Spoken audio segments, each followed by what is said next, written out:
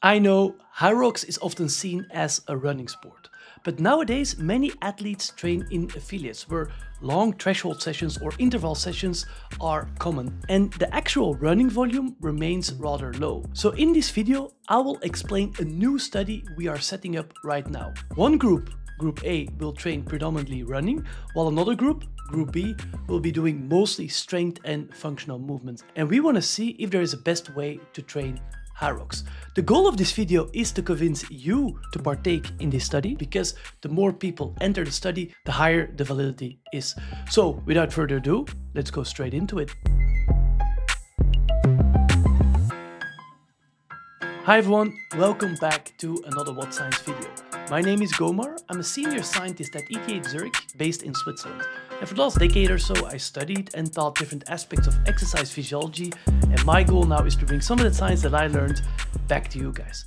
So if you have ever watched a HYROX competition or done one yourself, you've heard a lot of people saying that it's simply a running competition. If you're good at running, you're good at HYROX. Well, I want to caveat that a little bit here. For example, you see here the splits, the running splits, as well as the functional fitness or the functional stations splits of an elite HYROX racer. And you see that usually, let's say he's doing 60 minutes of racing, 50% is going to be running and 50% are going to be the functional stations. So that's already one thing.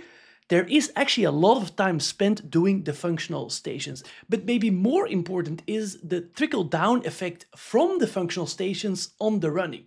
For example, here you see the oxygenation, the muscle oxygenation of an elite HYROXer that we tested in the lab or in the gym. And he was doing a specific workout consisting of running, functional fitness movements like sled push, devil press, and so on, and then also back into a running in different intervals.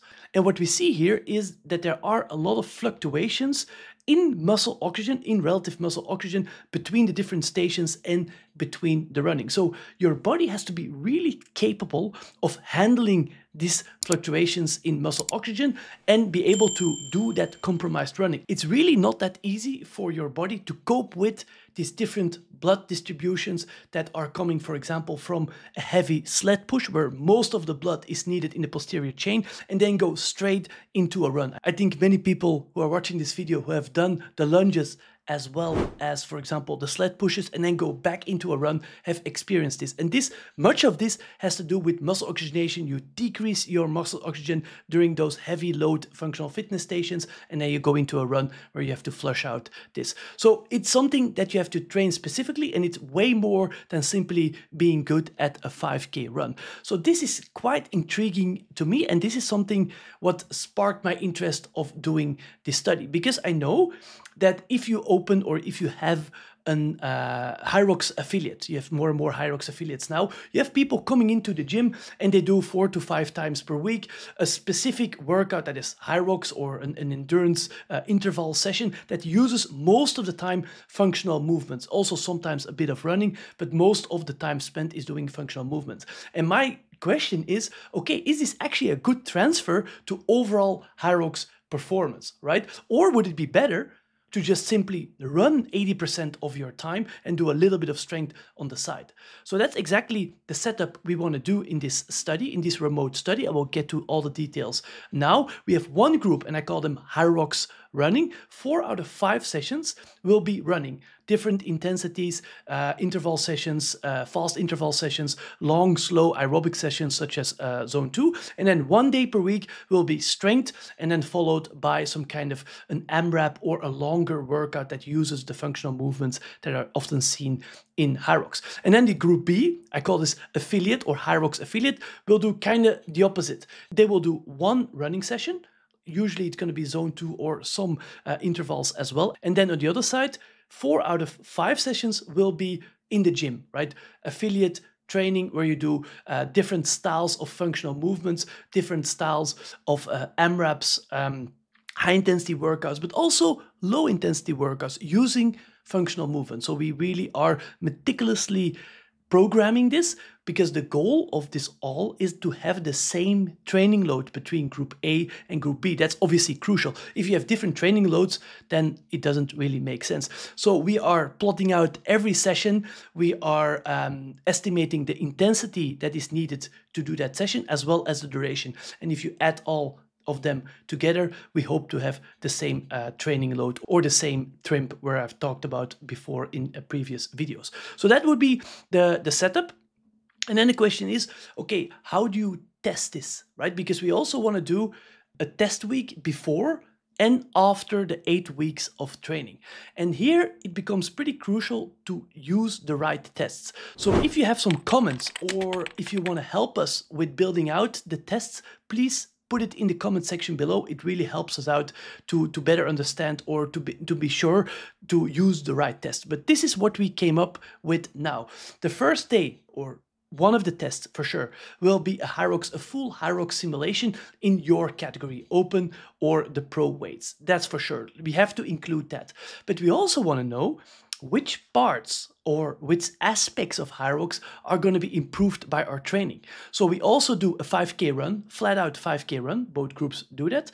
And then we have 2 more functional fitness tests. Test 3 would be our classic test that we use a lot also in other studies that we have done, other remote studies. It will be a 7-minute AMRAP of burpees, so as many burpees as you can, and then straight into a 1K row. So it's an endurance test, but you still use the functional movements. It's important to do mostly endurance tests here. And then the last test, which we want to include in this 7-day testing week, will be Karen, the CrossFit workout Karen, simply 150 wall balls for time. Very straightforward, very functional, I would say, and a good, let's say, transfer to HYROX. Again, if you have some other ideas that we could include in this testing week, or where we have to sub other tests, please put them in the comment section. Happy to learn. So those kind of tests we will do before and after this 8 weeks of training. That will be group A and group B. And then we want to see which aspects of HYROX improve, and if a whole HYROX simulation can also be improved one way or another.